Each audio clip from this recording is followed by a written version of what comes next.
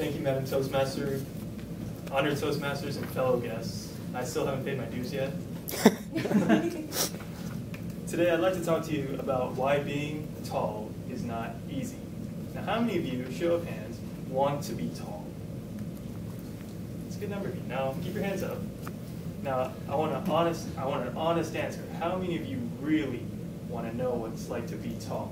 Raise your hand if you want to be tall. 6'5", 6'10", 7 feet tall. One person. Not that tall.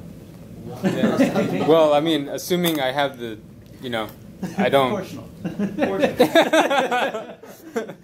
My goal for this speech is to persuade you that being tall is not that great.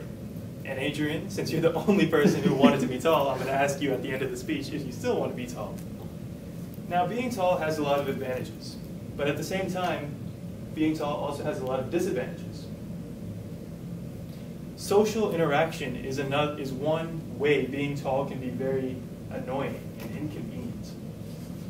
For example, when I make small talk with someone, one of the first things they tell me is that I'm tall. They comment on my height, which is fine. I respect that. It's a good icebreaker to lead on to further conversation. But then they ask me another question immediately after that, and you all know what that question is. You are so tall. Do you play basketball? That's the worst question you can ever ask a tall person. Never ask a tall person that. I can guarantee you, if you ask a tall person something other than basketball, they will immediately like you because they're so used to hearing basketball and how tall are you and how's the weather up there. And you have to go to different clothing stores to get your clothes and all these annoying questions. That's just one disadvantage of being tall. Now, another disadvantage of being tall are awkward social situations. Now, I don't know if you've realized this, but I'm brown. I'm Indian, right? Right? Now, being tall and Indian, as my fellow Indians in the audience, right, one of them, you'll know that there are not a lot of tall Indians. In fact, I only know 2 tall Indians. One of them goes to this campus and he's an inch shorter than me, and the other one plays college basketball. He's 7 feet tall. Those are the only 2 tall Indians I know. And being tall and Indian, it's an oxymoron. It just doesn't happen. I'm a genetic anomaly in my race. So when people look at me, they give me a strange look. So they'll be walking around and pretend I'm just sitting in my chair or standing right next to my chair. They'll be looking at me and be like, oh, a tall Indian. And then they'll do a double take. What, a tall Indian? Because they've never seen someone like that. See, social interactions get a bit awkward when you're tall. Now, another awkward situation that I found myself in a couple of days ago was actually, not a couple of days ago, last week, was here in the School of Management. I was talking to a friend of mine. He's 6'8". I'm 6'5". So as you could tell, there are 2 tall giants talking to each other in the hallway at the School of Management. These 2 girls started looking at us, and I could notice because they were staring at us. One of them pulls out her phone, and they start approaching us, slowly, in a creepy fashion. She takes out her phone and puts it up to her eye, pointing it directly at me. Now, for those of you who have a smartphone, you know what happens to your camera when you press the click button when your volume is turned on, right? It makes a click or a chick, right? Whatever sound it makes. Next thing you know, I hear click, click, click, click, click, click, click, click. It's like I was a celebrity and some paparazzi was taking pictures of me. And then she said, turned it on mute, and then started taking more pictures because I was standing there next to my tall friend. Now, it's another inconvenience of being tall.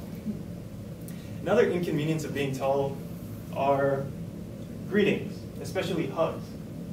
When you hug me, chances are your head is going to be touching my chest, not next to my head, right? I remember hugging one of my friends who I haven't seen in a while. She came up to me. She's like, Vivek! And then she came up to me and put her arms around me. And then her head was right here. So I put my arm around her back. What was I supposed to do with my other hand? I just started petting her head. What else was I supposed to do? You see, being tall isn't so easy. Now, a third way being tall is inconvenient and it's just not easy, is that things don't always go your way.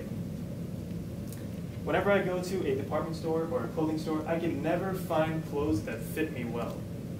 The pants that are long enough are double my waist size. And the shirts that are long enough are double the chest size. I can never find something that fits me. Another inconvenience of being tall is I can barely fit in my very own car. Could you imagine that? Probably half an inch between the top of my head and the ceiling of the car. Imagine driving over a large bump. My head would hit the top of my car and it hurts. It's not easy being tall. The last way being tall is very disadvantageous. I'd like to share with you my last point through a story. I went to India over winter break in December, and my connecting flight was from Paris to Dallas while coming back. There was this gentleman. I was sitting in my seat with my family, all seated in economy, and being in a plane, I probably have 2 inches of legroom at max, so I can never stretch. I would have to walk and get up if I wanted to stretch, and in some ways it's like torture. So sometimes I have to take a pill to knock me out, so I just stay asleep throughout the entire plane ride, which I've been doing since I was 6 years old. Forgot the pill, but I get it every time I travel internationally. But there was this gentleman who was about 5'10", 5'11". I'm really good at guessing people's height because I'm tall. So he was 5'10", 5'11", and he was complaining to the air hostess. He was like, I'm really tall, I have long legs, and I can't sit in coach. And then she looked at him and said, oh wow, you're so tall. Let me see if I can get you an emergency exit row. Because you know how those seats, you get all the legroom in the world, right? He got a seat. He got a seat there, and I'm sure he had a very comfortable plane ride back home. I went to that same air hostess and asked her, could I have that same seat? She paused for a moment, and then I stood up. Her eyes widened. And she said, sorry, we just ran out of exit row seats. I'm 6'5". That guy was 5'10". See, being tall is a big inconvenience. And sometimes there are a lot of disadvantages of being tall. So be thankful for your own body. Be thankful for your own physique. Everyone's different. And again, I'd just like to reiterate, next time you go meet a tall person, don't ask them if they play basketball. Madam Toastmaster.